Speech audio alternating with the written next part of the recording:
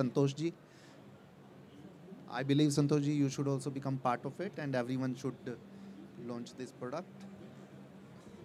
So, Rishabh, why don't you take a lead to unveil this product? This is a new product which Abhilash will explain that how it will impact. No. So, Amit ji talked about the ECG. Now, for the first time, we're introducing a smart multi-parameter monitor. This captures all the vital signs of the body. So not just an ECG, but even blood pressure, SpO2, temperature, and respiratory rate. Without the support or need of internet, this device has got artificial intelligence embedded into it. And this gives you the same accuracy and the same intelligence which 1,000 cardiologists put together can give. So this is our Health Assist.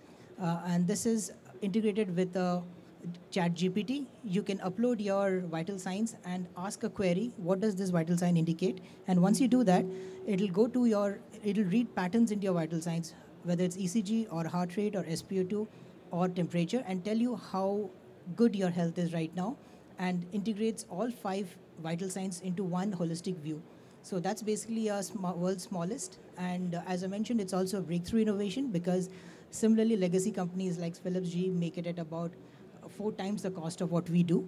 And we have also integrated artificial intelligence and connectivity into it. So you can use it in the rural setting without any network, or you can use it in a large hospital by digitizing the entire medical record of the patient. So we have a QR code which captures the exact moment in which an incident happens, and that can be transmitted to the doctor over a app.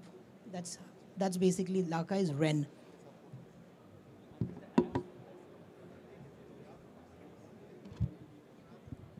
So we are unveiling the device and the app associated with the innovation right now. Yeah. I think we can agree this is literally an example of innovation and the use of new technology with its generative AI, and putting that very much to use for the purposes of social impact. So thank you for presenting.